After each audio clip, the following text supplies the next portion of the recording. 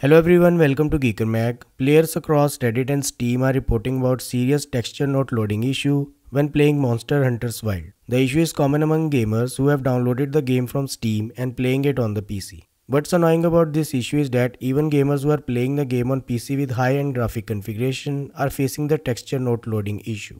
In the game, some areas look completely outdated, while others load in super slow or flicker between high and low quality.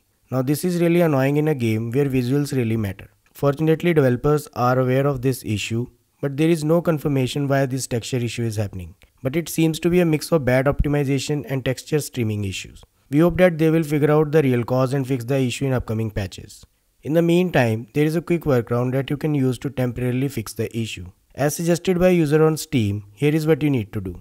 Open File Explorer and then go to C drive, Program Files 86, and then select Steam.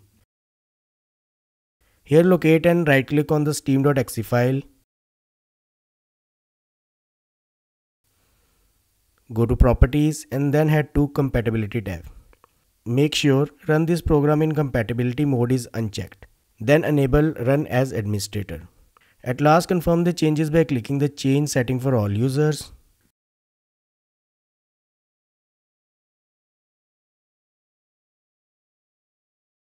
Click Apply and OK. After that, you need to do the same for the Monster Hunter's Wild.exe file. I haven't installed the game, but you will find the same file in this folder. After unchecking the compatibility mode and selecting the Run as Administrator for all users, click Apply, OK. Now restart your PC and try to play the game. And this should fix the texture issue for sure, as doing this helps in improving game performance for several gamers. Apart from this, there are some other solutions suggested by developers on this thread that you can try as well. I hope this helps. Whenever I get more update on this issue, I will keep you in the loop. In the meantime, if you find this video useful in any way, please like this video and subscribe the channel to get notification about more similar videos. Thanks for watching.